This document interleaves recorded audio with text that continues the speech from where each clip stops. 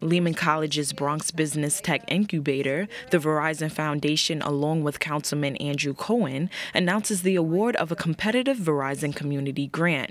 Lehman College was awarded $100,000 from Verizon to create and launch an innovative 2-year emerging technology mentorship program for 50 small business owners throughout the Bronx and 250 small business owners across the 5 boroughs. We applied for the Verizon Community Grant because we saw that it really matched our goals and our aspirations for our school and for the community and for Lehman College. And so we applied for the funding knowing that we could use it in the community to stimulate economic growth. The need for technology training doesn't end when you leave school, and so this lets us go into the community, and if anything, adults and business owners need to be as aware, if not more aware, than the students. So not all students come to campus. Our CUNY colleges go into the community and into our small businesses. Kimberly Kendall serves as the Director of Workforce at Lehman College, says the goal is to reach small business owners that may not have access to technology training.